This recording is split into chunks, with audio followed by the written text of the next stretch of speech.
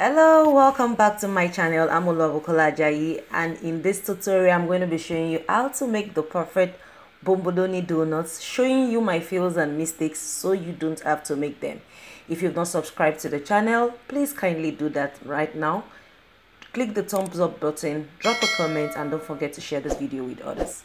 So in this tutorial we're going to be using basic ingredients: flour, sugar, margarine, room temperature water please, and not warm water, dry active yeast, and egg.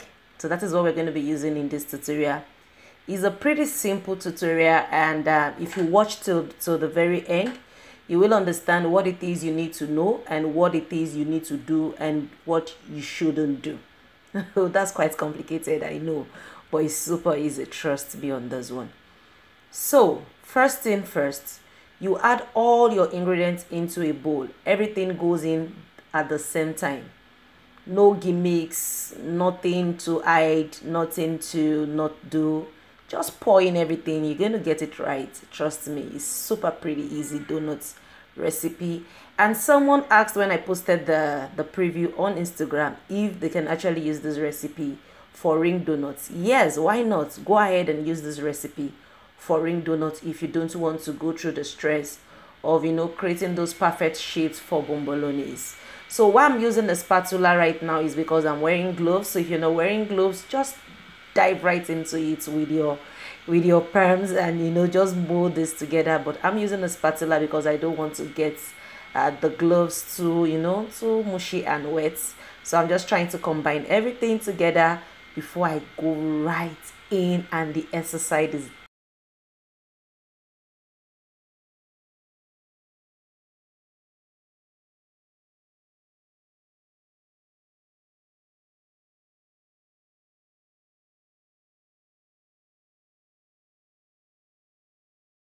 yes. So in we go.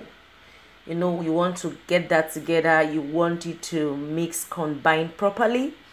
Then the beauty of working with flour when making donuts or bread is the gluten we are always so very afraid of when we're making cakes is not here. Here we want the power of the gluten in the flour to be fully 100% activated. So it's going to be a lot of kneading, a whole lot of kneading, because we want the flour to be stretchy. We want the dough to be smooth and soft. We don't want it wet, we want it soft. So how do we achieve that? We achieve that by proper kneading. So clean your work surface like I just did. Put the dough on your work surface and start to knead. Guys, this is where you need to get it right. One of the things you need to do right is the kneading. If you don't knead it properly, you won't achieve what it is you want to achieve with this recipe or any other donut recipe ever. If you lay your hands on any donut recipe or a bread recipe, you want to knead the dough for as long as you can knead. So you ask me, like, how many minutes do you think is fair to knead this dough? I will give you between 15 to 20 minutes depending on how well you know how to knead. So you want to knead that. Can you see in the beginning here it's kind of like cutting and just doing all of that. It gets to a stage when you knead it properly, everything just stays together, nothing detaches, and that is where we want to get to. So arm exercise, you say yes. Arm exercise.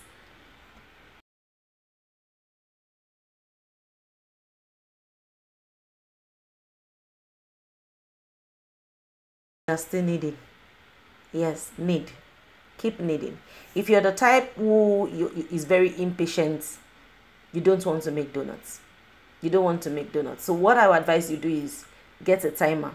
So just set your timer on 15 minutes or 20 minutes so that you know when you should leave this dough, because you want to knead this dough. This dough, this very one, needs to be kneaded properly. If you don't do that, you won't get the result you want to achieve. It's not going to come out nice. That's the truth. It won't come out nice.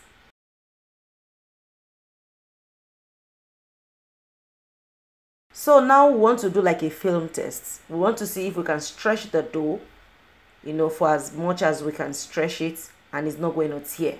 So when you do this test and you stretch and stretch, where you can actually see yourself, it becomes a little bit transparent. If it tears, it means you still need to knead. So mine is not tearing right now, but I think I still need to knead for a few minutes. So I will go back at it and knead. This is what you want to do, guys. If you can't do this with your dough, that means your dough is not ready. Your dough needs to be ready before you begin to form the shapes. So I want to knead for a few more minutes before I begin to cut out the donut balls.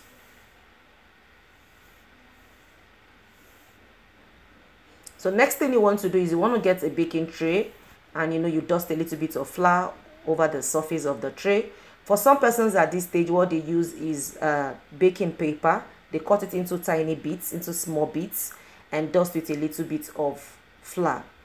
So we're going to be cutting out the dough. If you know you're selling, or even if you're not selling and you just want to get equal sizes, I advise you use a scale to measure out your dough.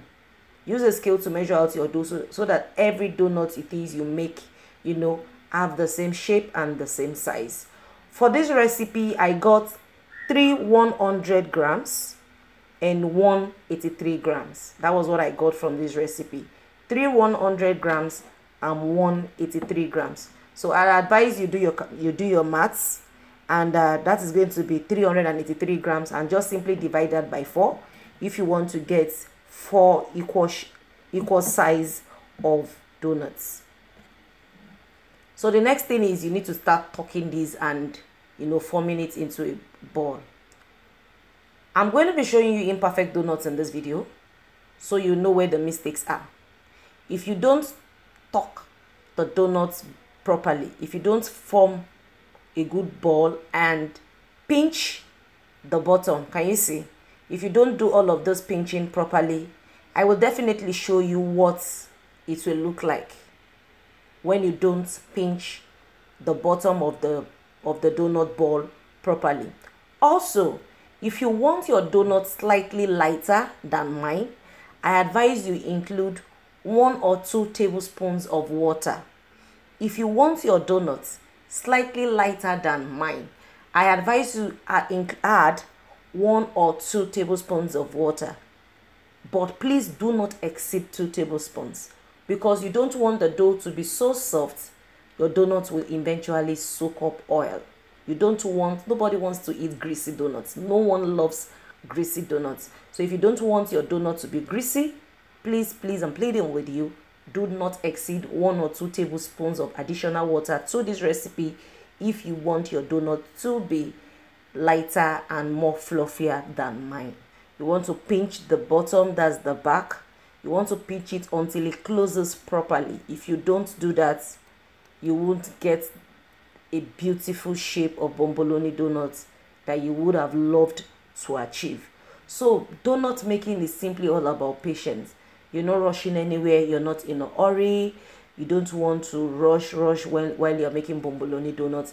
If you know you don't have the patience for it, I advise you just grab a ring cutter and start cutting this dough into the ring shape. So at this point, apply a little bit of margarine on your work surface. Then roll the donut balls around in it. So you also want to coat the donuts with a little bit of margarine or butter, whichever it is you're using. So you want to do a lot of that, and then tap it on the table counter to help remove trapped air. You want to remove any trapped air in the dough. So just tap it like once, twice, thrice, and that's about it. So just repeat the same process for all your balls. Can you see this is properly covered? You'll see the one I didn't cover properly when I'm done baking. So press it down a little, just a little bit of pressure to help remove any air bubbles, and cover this for 20 minutes with a table cover cloth or a plastic bag. So after 20 minutes, this is it. It has increased and doubled or tripled in size. It's time to fry. So this is the tricky part. You want your oil to be lukewarm. In fact, you can do a finger test. Just dip the tip of your finger into the oil to ensure that it is not hot. You want the oil to just simmer a little bit, to just bubble up the way you're seeing it. You do not want your oil hot all through the frying process so you can get better colors. Point number 2, do not use a frying pan like I did. You do not want to use a frying pan, and you're going to see the reason why I am asking you not to use a frying pan, because a frying pan is just too shallow. It is not deep enough. You want a pot that is deep, like a wok. I think that is what it's called. You want a wok, a pot that is deep, so that the donuts can have room to float. Right now my donuts are not floating because I am using a frying pan. I'm using a pan with a flat surface that is shallow. So now you're going to see the reason why I'm asking you not to use a frying pan. Two things will happen. Can you see that dark spot is because I use a frying pan. This would have been a perfect donut if not for the frying pan. Then the other one, can you see? I did not pinch that properly when I was forming the dough. So while you're forming the dough, you want to pinch the dough completely and ensure it is completely closed.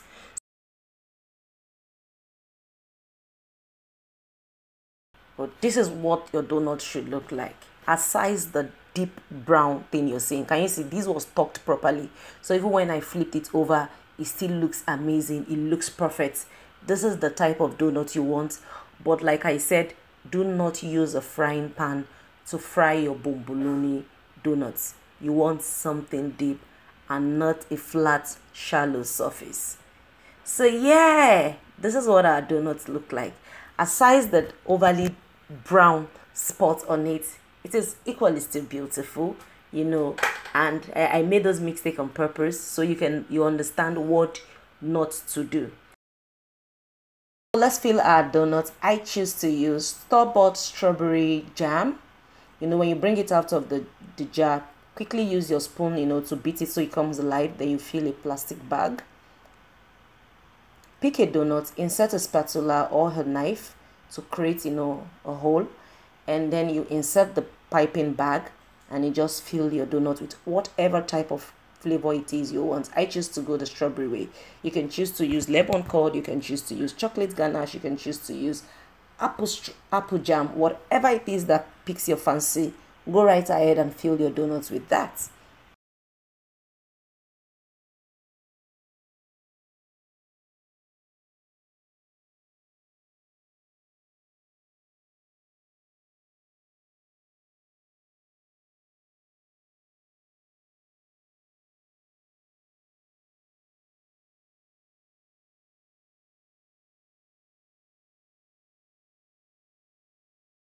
Yay, the big reveal. Thank you for watching, and don't forget to subscribe to the channel and share this video with others. Thank you.